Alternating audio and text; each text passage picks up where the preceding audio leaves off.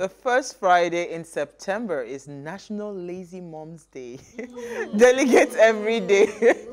They delegate everyday mom's job to someone else. Now, busy moms know that the work of being a parent is never done. It is your reminder to lend a hand and give your mom a much-deserved break from her daily task. So, moms, take a break today. Put your feet up and just be lazy. Why this thing is late? Is there? I just thinking, I was like, oh, why are you telling me that 10 past 8? Me? Like, seriously, should have this one should have woken me up with this morning. Thank you. Wow, I would have had an excuse not to go to work. You can move it to tomorrow. You can move it to tomorrow. This came in late. I need to take it tomorrow. Very late. So you just do it tomorrow. Observe it tomorrow. We have to. Today, what's today's date? 4th? No, it's tomorrow. Tomorrow will be 5th. Tomorrow will be 5th. This is late. Wow. This is the kind of thing that you make a plaque and I just hang it on my door. Exactly. Mom's day off. We're not talking. We're not doing anything. Don't bother me. Don't bother me. Don't talk to me. Keep out. Okay. Take note for next year, please. I'll sure do so, by all means. All right, so what did you find for us in the news? Okay, so my story is... Do I laugh? I don't even know where to start. So the headline says, EFCC detains woman over 3 million naira job scam. Now this story says the EFCC has arrested a Hajia Hadiza Umar Abubakar for defrauding a job seeker of 3 million naira with a promise of securing employment at the EFCC. Wow. Now, to make it worse, it says that the client or the job seeker was made an arrangement with the client, and the lady charged him 6 million naira, claiming she would be able to secure him a job at the EFCC, which he then paid half of the money, and in trying to withdraw the money, they were arrested at the bank. Her son was arrested, then she was arrested. Now, why I found this story interesting was many angles. 6 million naira to work to secure, EFCC. not to work. To secure, that's what I mean. To get a job at the EFCC.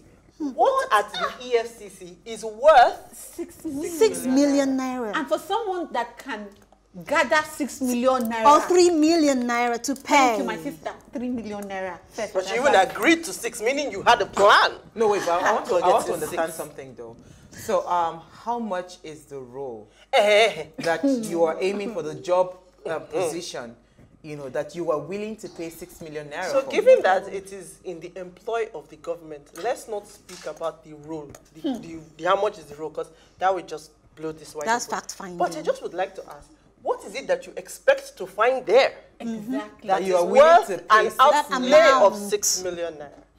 Just food for thought. That's why I thought Both this of story them should be arrested as far as concerned. So you the payer and the payee and perpetrate because it means you're fraudulent. Yes, Simple. you are fraudulent, You are and you fraudulent. should not. And you should not be working in an anti-fraudulent. Think of it from that. Yeah, you can't be working in an anti-crisis. Only in Nigeria do you pay a bribe to work in an anti-criminal. I think I'll end my story there. I think you should end it there. Leave it for you people to decide. See, what should you find? You know, we are all aware that now that everything has skyrocketed. Fuel, electricity, everything is high. Going up, You know, so for once I will agree with former Senator Dino Malaye, who says that increasing pump price of fuel is wicked and insensitive by the government. What was his reason? He's saying that they shouldn't have done it at this point in time, basically because we're just coming out from COVID. And the former Vice President, Atiku Abubakar, even put it in a euphemistic way when he said that this time, what did he say now? He said electricity tariff increase is ill-timed. The government shouldn't have done this. To me, this administration has failed to bankroll. Let me borrow FFK's words, or the journalist that says bankroll. Okay, the government has failed to bankroll Nigerian citizens where it matters, and you think it is fuel scarcity? I mean, fuel price increase that is causing this? You see, when they did that Occupy Nigeria, I didn't even get up from my bed. Not to say I want to go and sit down in one Ojota. No, but the truth is, I have driven on roads outside of this country. fuel is not cheap anywhere in the world. It's not cheap. So, go ahead. I was even going. Okay. The people that are bringing the fuel fuel in, they should do it for free. Or the government should find money it doesn't have. They keep so saying, that the timing will be right. They No, keep I just want to be you sure. should look at it. And then, See, no, the government so is, pass the PIB. Yeah. That's the only place for me where the government is in the wrong. How about you just pass the PIB so that we all get used to market forces determining the value of petrol. But when you feel that the government has some check somewhere where they're just going to pull out money, you don't have refineries. Yeah. Your crude is selling for, I don't want to say less peanuts. than. Your cost of foreign exchange is skyrocketing. Please, at some point, it has to get to you. Absolutely. So it will come back to the masses. Yes. That's not fair. We need to move on. This is actually a hot reality. topic. It's a reality, but we'll need to move on. Unfortunately. Because it's a ripple effect well, on, see, let me tell you on the something. masses. Yes, it's okay for them to sit down there and say it's ill-timed. But the truth is that if we had allowed that subsidy to be removed when they did that Occupy Nigeria, we'll be fine by now. You know? Go ahead. Okay. Your story. Even if they remove it, or they don't remove it, anything can. This government now will take the same action. So let's just leave it. It's just that it is the person that is sitting there that is sitting there. Okay, so over to my story.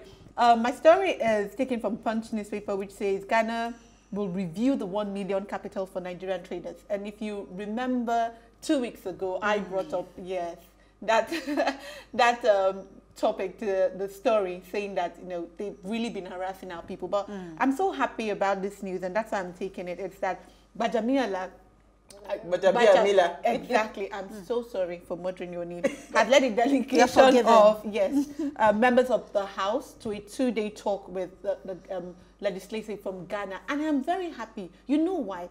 It is changing the narrative that our leaders don't care about Nigerians in diaspora.